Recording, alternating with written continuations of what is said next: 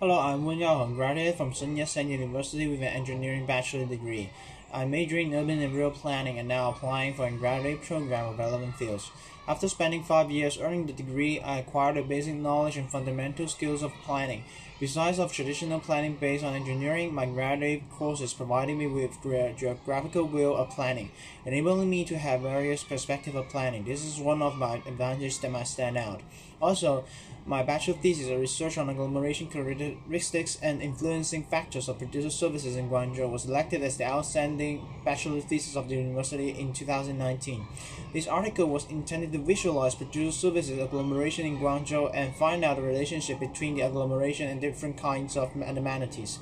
The results indicate that the producer services companies tend to cluster around metro lines and main roads, showing a strong tendency towards intracity transportation. Now I'm working with my bachelor thesis student on an article trying to use geographical weighted regression to analyze Chinese environmental justice and economic development, hoping to publish the article soon. Thank you for watching this video, and more of my research experience and internship can be seen in my CV.